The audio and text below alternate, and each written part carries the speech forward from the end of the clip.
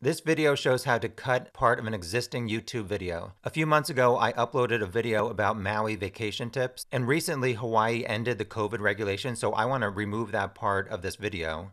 So I opened my video in my dashboard, and on the left, I'm going to click Editor. As you can see up here, there's something called Trim. So you have to find the exact timestamps of what you want to cut or trim. You use the cursor to move to the part where you want to cut, and you can click the space bar on your keyboard to play. So that's the section I want to start to cut here, the COVID requirements. So at 38 seconds is where I want to split it. So that's where I have that line. I come up here to click Trim, which adds the blue border around the entire video.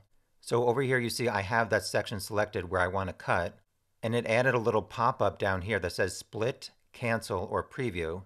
So I'm going to click Split, and you see that just turned into a thick blue line. So I know here I'm talking about COVID requirements for a while. I need to find the point where I end that, where it's going to be my second split point.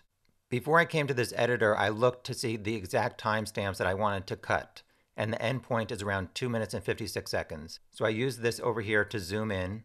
I had this left split point here that I already created, and as I put my cursor over it, it turns into an arrow. On my mouse, I'm going to left click and hold and drag to the right. So this is going to be cutting everything here.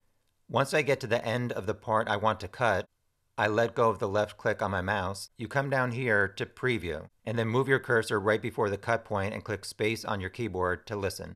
So it correctly jumped to the section I wanted it to. So I come up here and click save. It might take a few hours for your changes to apply. During that time, viewers will see the current version of the video, and you won't be able to make other changes to the video. Click Save. Video is being processed. Please check back later. One other important point, go back to details. When I first uploaded, I created a bunch of timestamps so people could jump to different chapters.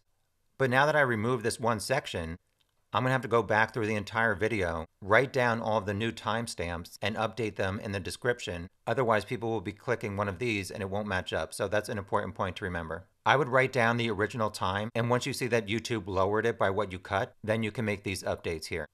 Hope that was helpful.